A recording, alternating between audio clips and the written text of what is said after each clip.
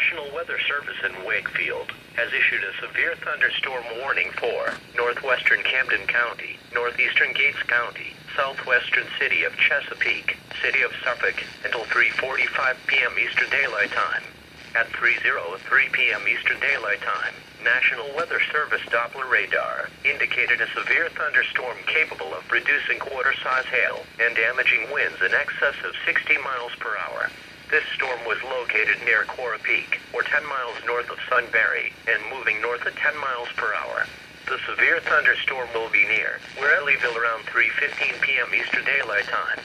Downtown Suffolk around 3:45 p.m. Eastern Daylight Time. Other locations impacted by the severe thunderstorm include Saunders, Nerney Suffolk Airport, Kelby, Magnolia, and Lummis.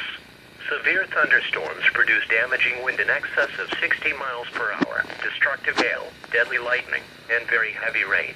For your protection, move to an interior room on the lowest floor of your home or business. Heavy rains flood roads quickly, so do not drive into areas where water covers the road.